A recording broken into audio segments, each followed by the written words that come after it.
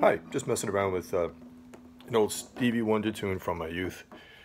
My Cherie Amor is actually written by Stevie Wonder, Henry Cosby, and Sylvia Moy. Strangely, I never heard of the other two people, but I think this came out in '68. Saw as a little kid, but when I heard it, I think it was one of the first pop songs I heard that had a real prettiness to it. And I didn't know it then, but it turns out I think it was largely because of the major sevenths and the 11 chords, or the suspended fourth chords that are in the song. I've always liked it.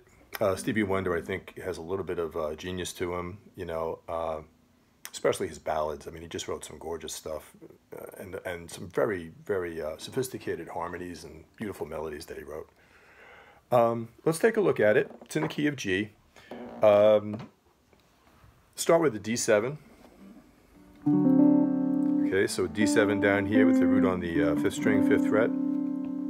So the first two notes are D, E up to B, right? So rather than have a kind of staccato thing of moving from the D7 to the D9, what I do is I just play the D7, then kind of release the pressure on the index finger and play the first string. It's just a little more legato, a little more of a singing aspect to it.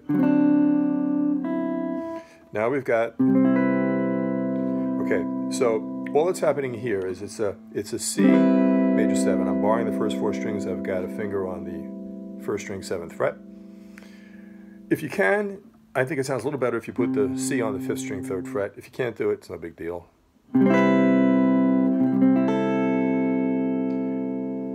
Now I come here for this little C major 7. So what we've got is 2nd string, 8th, 3rd string, 9th, 4th string, 9th. Okay, let's try that again.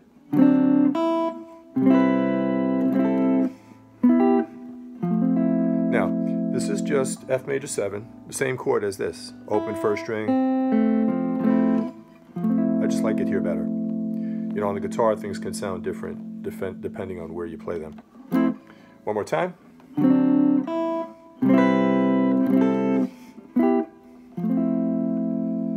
Now, change this to a F7. Now play the open string. Now play. It's really, the root is here. It's in F9 sharp 11. somewhat hip for a kid who I think he was, what was he, 28 or 27 when this came out. Okay, so this F9, sharp 11, down to a regular F7, down to an F13. Okay, so here we go. Let's try it one more time from the top.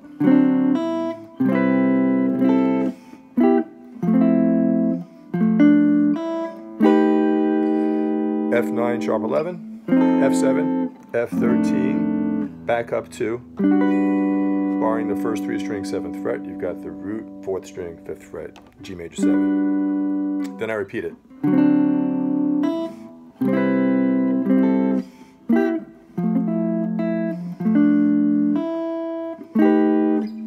This time for the F13, we're going to go up here. Okay, you probably know that one by now. It's a F9, but with the pinky on the first string, 10th fret.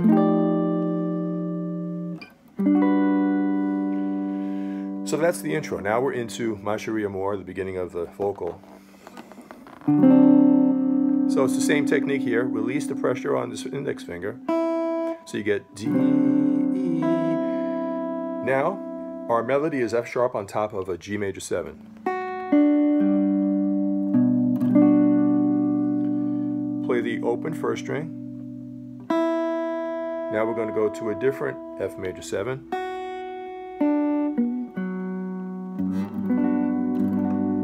Okay, again, starting with the vocal melody, My Cherie Amor.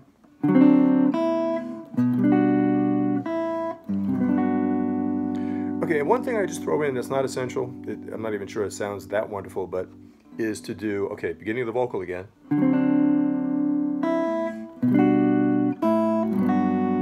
And all it is after I play this first, it's a G major 7. It's actually a G major 7 first inversion because we've got the B on the 7th fret, 6th string. I pluck the open 5th string and the open 4th string. And then go to this other F major 7. Okay? D11. Not D11, sorry about that. C11. So I've got, barring the middle 4 strings at the 3rd fret, and I'm adding the pinky for our melody, which is F, 2nd string.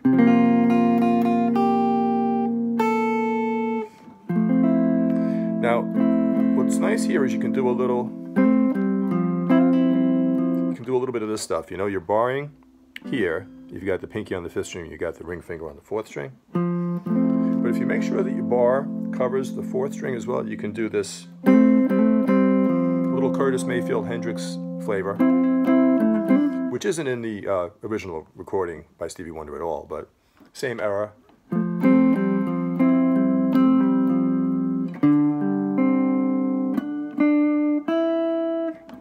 Here's the second repeat. C11 with the F on the 2nd string.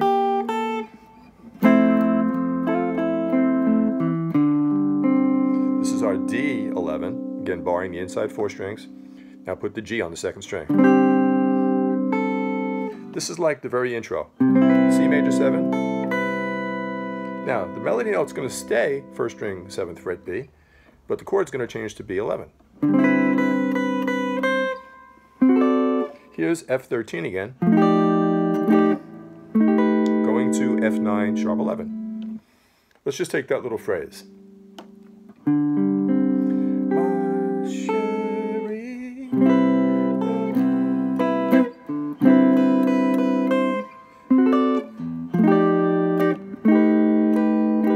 Okay, now we've got E9, barring the first 3 strings with the middle finger. We've got this on the 4th string.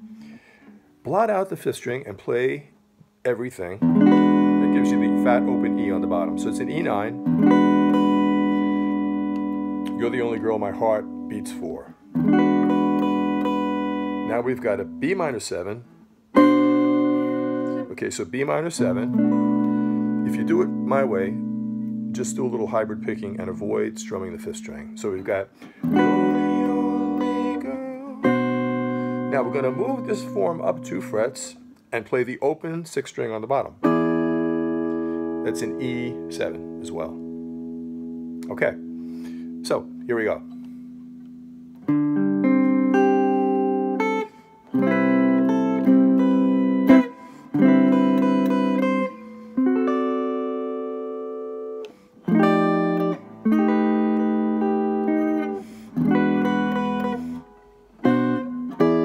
Now we're going to F. Not F, sorry, A. So it's an A7, okay?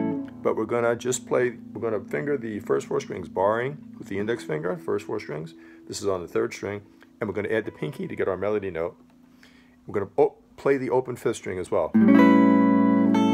Down to this A7. Okay?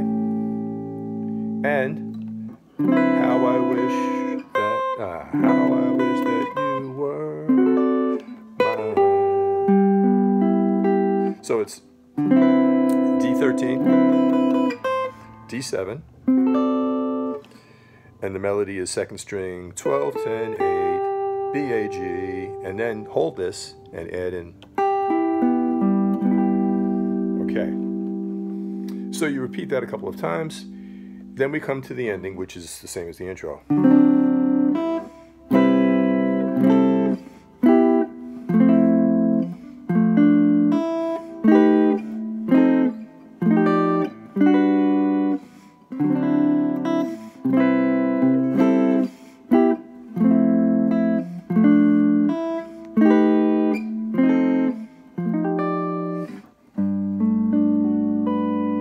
So I've got the G down here on the bottom, and I'm barring the first 4 strings 7th fret.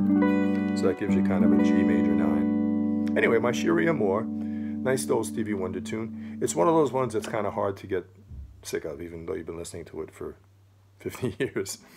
Anyway, let me know if you have any questions. I hope you like the tune. I seem to be harking back to the late 60s, mid 60s.